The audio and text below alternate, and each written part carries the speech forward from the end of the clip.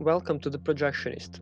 Projectionist is an Unreal Engine plugin that will let you project video onto geometry using decals, spotlights, or some other methods. Let's start by jumping into the feature overview map in the demo project.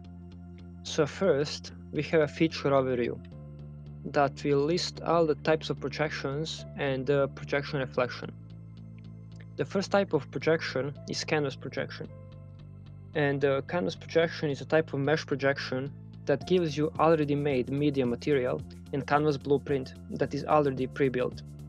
And what's cool with this type of projection is that you have the full control of the media and the mesh that projects it. The next type of projection is decal projection. And decal projection works the same or similarly to normal decals, but gives you the power to project videos, and it blends smoothly with the base material. The decal projection material gives you tons of customizable options for better control of the decal projection. The third type of projection is the rectangular projection. And this kind of acts like a movie projector and is cast by the rectangular light. It allows you to project video on a surface and is able to be abstracted by the other objects. And this can kind of give you a true cinema effect where actors can pass in front of the projection and cast shadows.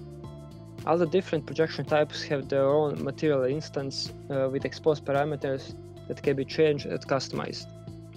And you can see some of the customizations in the video where colors change, size change, aspect ratio change, and all that. The next type of the projection is spotlight projection. And spotlight projection is a type of projection that uses light functions to deliver video in full RGB color. And it works similar to the rectangle projection, letting intercepting objects cast a shadow.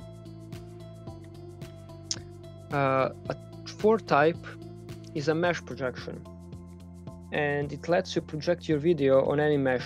We will see later how we can easily change the mesh to anything that we want.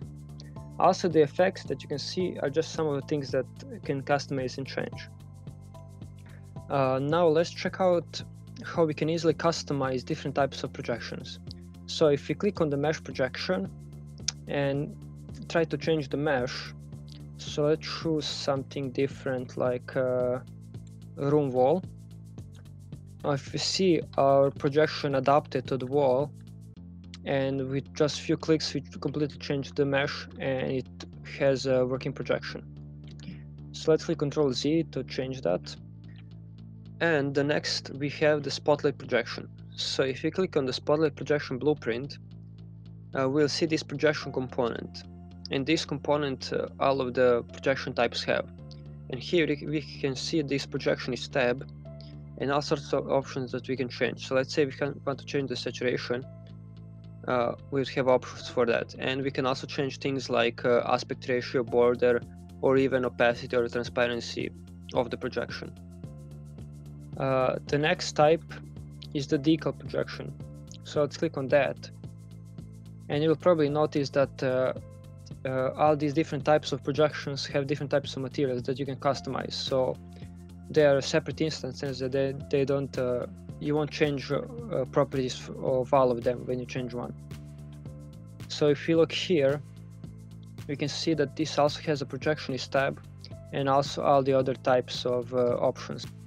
And all these options can also be exposed, and we'll see this in a more specialized video, how you can use them in sequencer to create some pretty cool effects. So if you click Open Level Sequence and click some of the sequences, we can see how we can expose all the parameters and change them at will.